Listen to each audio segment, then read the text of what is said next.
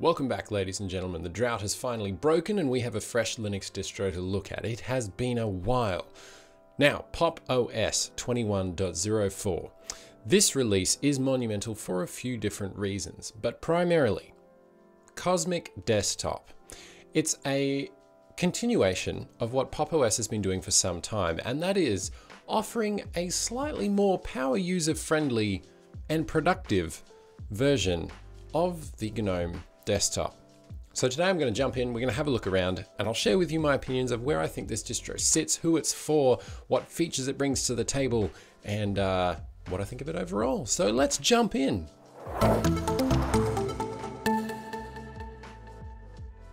So there is quite a bit to talk about in this release, and to be honest, I've been waiting for several distributions to come out of beta for quite some time, Pop! OS being one of them, because they wanted to make sure that they had done this right. And to be fair, I think they've done a pretty great job iterating and expanding on some of the themes that they had started developing in the last production cycle of Pop! OS. Now, as you may or may not know, Pop! OS has been kind of bolting on new features and functionality in the form of different dedicated GNOME extensions for their desktop experience.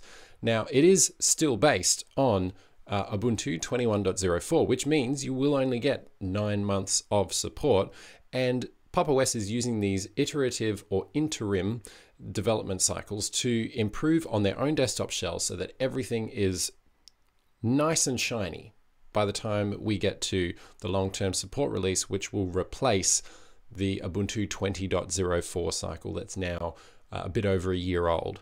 Now, where that lands with this particular system is that you have a shell that is based on GNOME shell 3.38.5.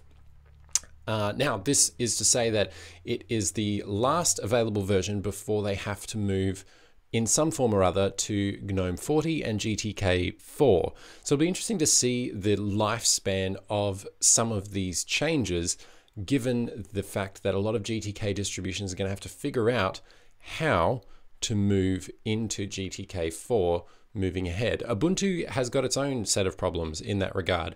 As Fedora fully embraces whatever comes from vanilla upstream, they don't have any problems in this regard. They just roll with whatever the GNOME's rolling with. But it's interesting to see as these different desktops diverge, this affects desktops like Elementary, like Pop! OS, like Ubuntu, who all have their own version of what they think the GNOME desktop, or how they can customize the GNOME desktop for their users.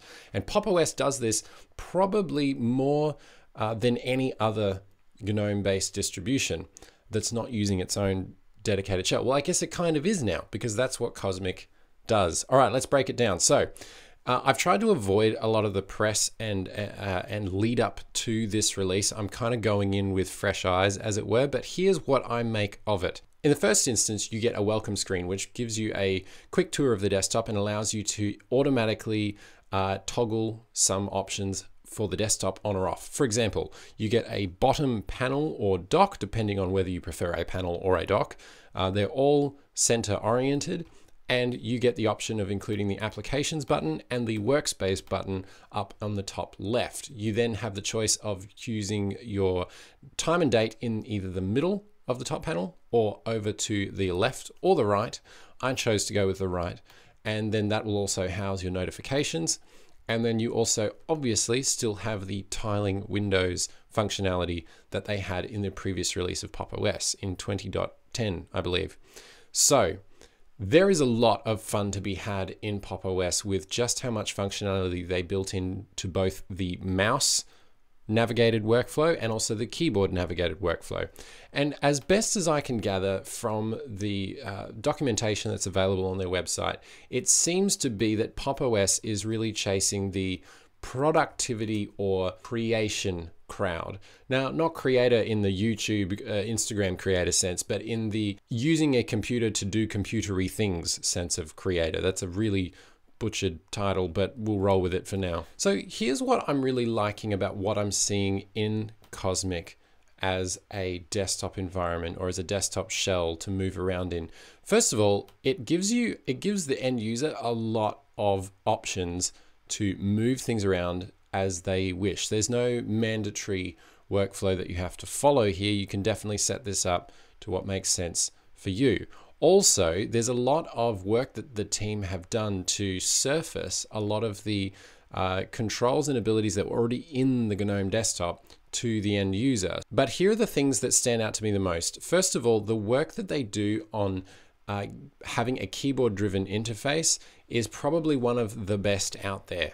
Aside from going to a full tiling window manager and foregoing a lot of the features and polish that you get in a fully fledged desktop environment, Pop! OS is probably the closest thing that you will get to the workflow of a tiling desktop that you can get in the Linux world. And it was interesting that Windows 11, when that launched and they were demoing some of their window tiling features, they were bragging that this is the most flexibility that anybody's ever seen on a desktop, when clearly Pop! OS exists and has been tiling windows really nicely for quite some time. And it all revolves around a really well thought out set of shortcuts. So it all revolves around the Windows key or the super key on your keyboard. You type that, you type the name of a app that you want to launch, and when your windows are tiled automatically, it will automatically open them side by side. You then use the Windows key to toggle which windows you have open, and you can switch between them using, again, keyboard shortcuts. You can even perform Google searches. So if I was to search up a certain YouTube channel, it'll do that for me. If I wanted to bring another application into the mix and start moving some of these around, I can select them by holding the super key and using the arrow keys to toggle between the windows that are open. You can also use the Alt-Tab key if you're used to that, and you can choose to float specific windows in your workflow if you choose to. Now, the other thing that I really appreciate about this is that the barrier to entry on a lot of tiling window managers can be quite high.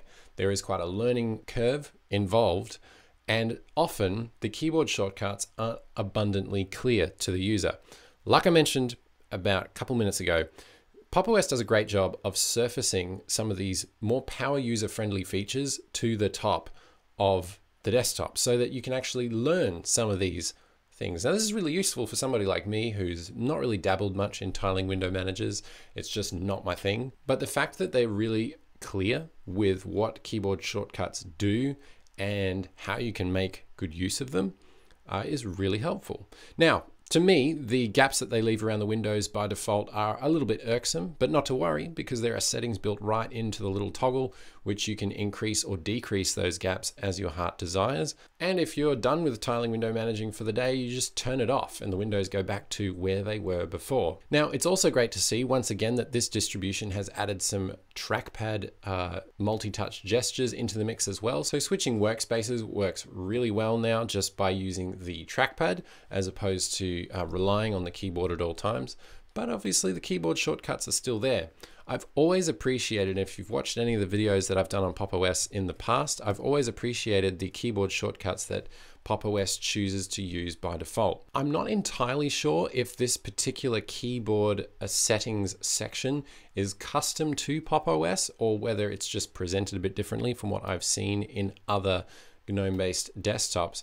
But the fact that you can come in here and not only see, obviously, the keyboard shortcuts for the entire system baked in, but it's very easy to change those shortcuts or set up custom ones yourself. Some of the defaults that they have, like this super key and Q to quit or close the current window, are ones that I intentionally change on whatever desktop I'm using to map to those keys. They also tend to use other familiar keyboard shortcuts like Super T to open the terminal. So you get a really good blend of keyboard productivity with plenty of good options with your trackpad/mouse as well. So I've said a lot of nice things about Pop! OS already, and there is a few more nice things to come in terms of the basic pieces of an operating system that we come to expect. Obviously, you will have to update this distribution in a matter of about 9 months, but Pop! OS has their own fantastic tool, custom built, that you can in place upgrade your Pop! OS system from version to version. I have not personally tried this tool, but from what I can find out, it seems to be fairly solid. Let me know if you're upgrading in the comments below about how your experience went. Also, a lot of the power that the installer brings to the table and a lot of the polish that you find there is through a nice partnership between Pop! OS and the Elementary OS team that also benefits in the form of the Pop Shop, which is basically the App Center on Elementary OS. I think Pop! OS have been really responsive to the preferences that a lot of their user base have with what kind of software they would like available for their system. And what I'm finding is that that Pop! OS actually packages a lot of software above and beyond what's available in the Ubuntu repositories. You just got to appreciate that this is work and man hours and quality assurance that has to go into this thing before it gets shipped off on System 76's own hardware. And you, the end user, definitely benefit from that. Now, by the looks of things with their software sources, they have the default mirror of Ubuntu that is set there, and I'm hoping that you can change what that mirror is or add a different mirror. And it also appears that we do have FlatHub integration out of the box, which is nice to see. Now, here's some comments that I'll make just about the general look and feel of Pop! OS. In my opinion, Pop! OS has a definite, consistent, recognizable, and well-branded experience across the whole desktop. It is a little funky that when you right-click to change the background of the desktop, you get met with custom desktop settings, which I'll get into in just a second, but you actually have to go to the background section to change the background. They have great wallpapers that suit the personality of the brand and the distribution. They have a great dark mode and light mode, which are well thought out and seem to work pretty well across the board. And they have a lot of great granular settings that allow the desktop to be customized well beyond what GNOME will let you out of the box. The fact that all of these settings are baked into the one settings app is amazing. And I know from talking with other developers that it's quite difficult to actually integrate other custom settings panels into the default GNOME settings. So I'm not really sure what the deal is here with Pop! OS, whether they've been able to just put the manpower into developing these custom sections for their OS. But that polish really shows. It would be great to see desktops like Zorin OS, for example, be able to integrate a lot of their desktop settings into the main GNOME settings app. And maybe that is the flexibility that Cosmic Desktop, having their own desktop shell, maybe that's the flexibility that gives them. The one thing I will say about their look and feel is that while I think it's very distinct and the branding is nice, I do feel like it is starting to feel a bit dated. And that's just my personal opinion with what I like about current design trends and all that sort of thing. It might not be for you. And then I do have questions about theming compatibility and theme availability for people to customize their own look and feel of their desktop. Because nowadays, with some of the options out there, especially KDE Plasma and the rest of them, it's very, very easy to go and get other themes and other looks and feels for your desktop. Pop! OS definitely doesn't want to throw those features wide open to the user, it would seem, things like accent colors. So I am curious moving forward as GNOME 40 and GTK4 continues to move forward, I'm curious as to see whether a custom theme engine, custom theme store will be necessary for desktops like Pop! OS that are choosing to use GNOME 3.38 point something to keep their desktop rolling, or whether they're just going to fork it completely and head off on their own direction. So I guess there are some longevity questions there and definitely some customization questions there that will need to be answered at some point. And I'm guessing that's probably the sort of stuff they want to figure out before the long-term support release is available. In terms of pre-installed software, it's a relatively light-on distribution. There's not a whole lot going on here beyond some custom utilities here in the utilities folder, things like the Popsicle USB flasher and Eddie from the Elementary OS store to install your deb files. And the performance of the desktop shell seems to be pretty snappy. Right now, I've got it in a virtual machine, but having tried it on this hardware natively, it does run really smoothly. And obviously, you still get the option of choosing either the Intel AMD version or the NVIDIA version to go and download to give it a whirl. So, closing thoughts. I think this is the most power user friendly version of the GNOME desktop that you can find. If you're finding yourself either wondering where to turn to with the advent of a more simplified and streamlined GNOME 40, you're looking for a few more features to be able to cut your teeth into, then Pop! OS I think is going to be a great option for a lot of people. The hardware support that System76 continue to bring to the table, their power management tools are really great.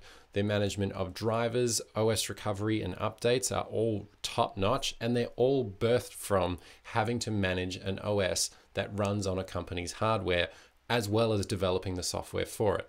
So will this desktop still be around in quite a few years' time? I think so, and it's great to see them create their own custom desktop shell and run with it. Now, if you're not crazy about GNOME, I would say wait this one out and see what happens with the long-term support releases due in around about a year's time or so. And I think we'll get a bit more clarification around some of these questions of theming, customization, and what is going to be the technology stack that powers Cosmic Desktop into the future. Hey, Blaine here. Thanks for checking out the Infinitely Galactic project. Look, if you want to find more videos like this, then definitely go check out the channel, subscribe if you're new, turn on notifications, all that good stuff, and you can chat with me on Twitter @InGalactic. See you in the next one.